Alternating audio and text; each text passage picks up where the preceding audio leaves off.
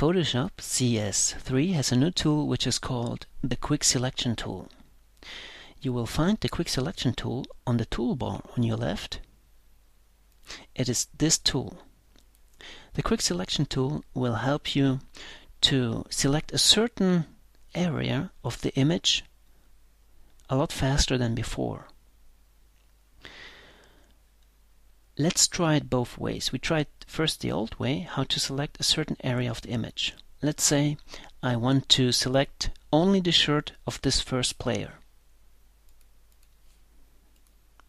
I'm going to enlarge the first player a little so we can work better. Okay.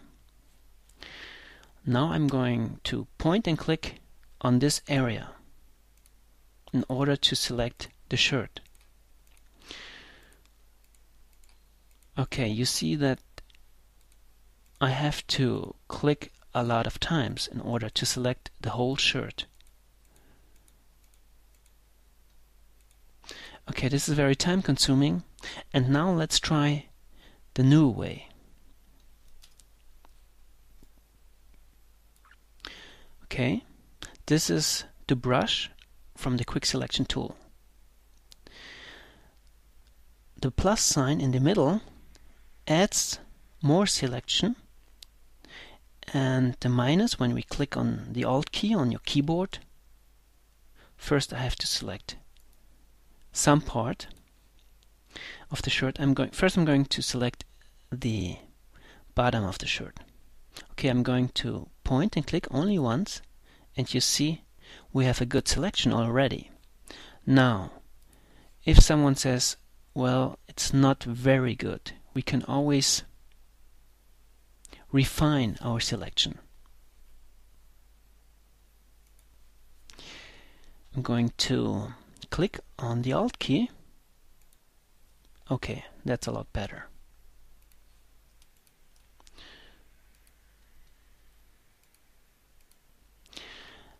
And let's see if the upper part of the shirt is as easy as the bottom of the shirt.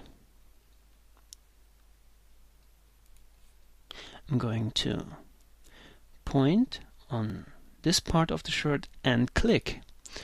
Okay, almost done. It's not done yet. I'm only going to click once more, and you see it selected this part very good, very nice. And the rest is only the shoulder. Okay, now we have a good selection of the shirt. Let's try to change the color of the shirt.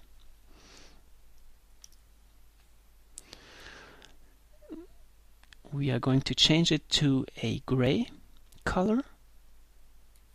I'm going to click OK. OK. Now I'm going to deselect the shirt and zoom out a little. Okay, this is now the first player. His shirt got changed by only a few clicks. The workflow is a lot faster in Photoshop CS3.